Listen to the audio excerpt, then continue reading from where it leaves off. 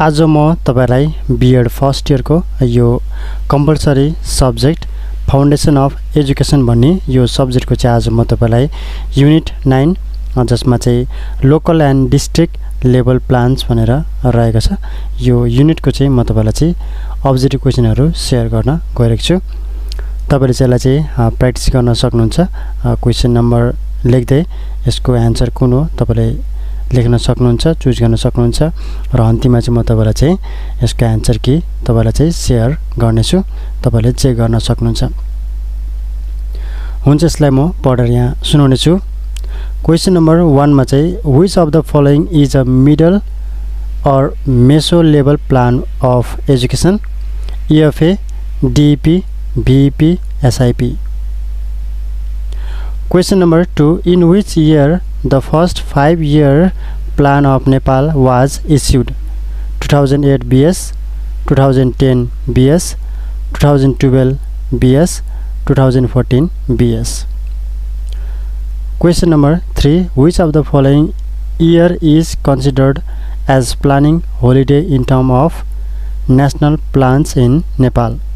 2064 BS, 2047 BS, 2048 BS, 2049 BS। Question number 4, which chapter of DEP includes financial management? Chapter 3rd, chapter 4th, chapter 5th, chapter 6th। Question number 5, which stakeholder of DEP involves in it only as a representative?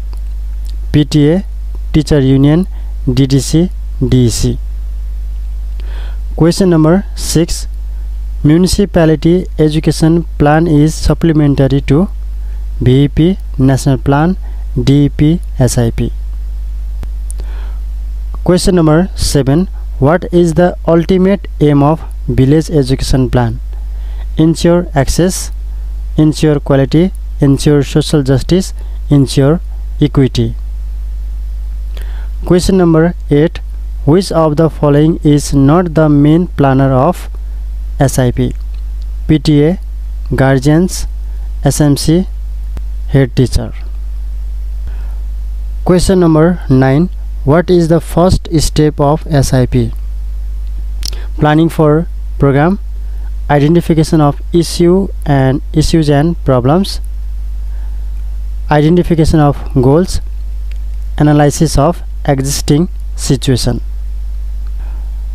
यो चाहिँ यो 9 वटा मात्र यहाँ चाहिँ objective क्वेशनहरु चाहिँ रहेको छ। तपाईले चाहिँ यसको आन्सरहरु चुज गरिसक्नु भयो होला। तपाईले चाहिँ आफ्नो आन्सरहरु यहाँनिर चेक गर्न सक्नुहुन्छ। यो चाहिँ थोरै नै यसमा चाहिँ रहेको थियो, मैले तपाईलाई चाहिँ यो शेयर गरे। हुन्छ, आजलाई यति नै। आउने समयमा अरु बाँकी रहेको अब चाहिँ एउटा युनिट च्याप्टर बाँकी छ, त्यो म तपाईलाई चाहिँ नेक्स्ट भिडियोमा म तपाईलाई चाहिँ त्यसको अब्जेक्टिभ क्वेशनहरु शेयर गर्ने नै छु।